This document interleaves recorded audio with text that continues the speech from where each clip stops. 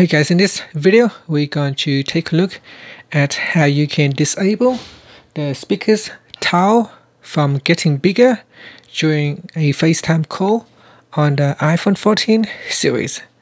First, let's go back to the home screen by swiping up at the bottom of the screen. And on the home screen, tap on Settings.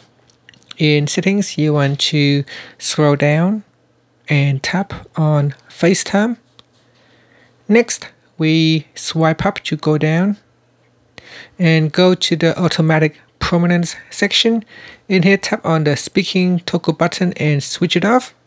Now this will stop the tile of the person speaking to become larger. And so yeah, just switch it off. Next, we can swipe up to return back to the home screen, and next you can return back to the FaceTime app and start your FaceTime group conversation, and this time the person speaking, the tile will not become larger. And that's it. Thank you for watching this video. Please subscribe to my channel for more videos.